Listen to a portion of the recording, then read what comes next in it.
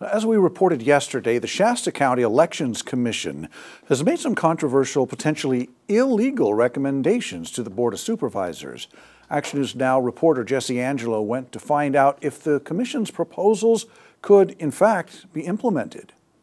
The County Council asked for this motion to be tabled because they want to review it and edit it, and the Commission went ahead and just ignored them and passed it anyways. That's Shasta County Elections Commissioner Brad Garbett talking about the Commission's latest recommendation to the Board of Supervisors.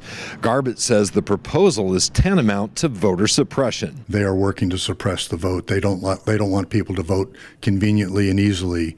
They want people to show up on Election Day only, and they don't want any mailed ballots. They don't want any drop boxes.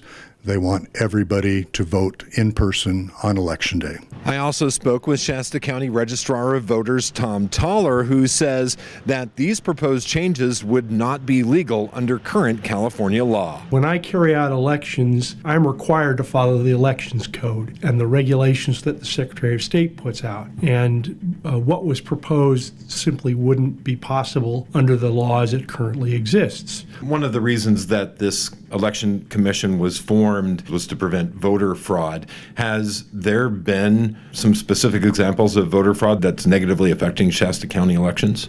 I'm aware of at least a few instances in which it appears, and we're investigating a number of people who might have voted twice. In other words, they cast their mail-in ballot and then they also cast a ballot at a polling place. But we don't have a definitive answer on that yet.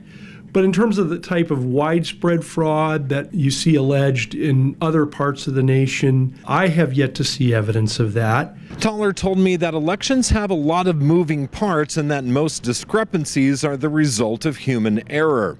As for the recommendations made by the Elections Commission, Toller said those changes would have to be made at the state level. In Reading, Jesse Angelo, Action News Now. Toller also tells us that if people have any election concerns or questions, they can contact his office.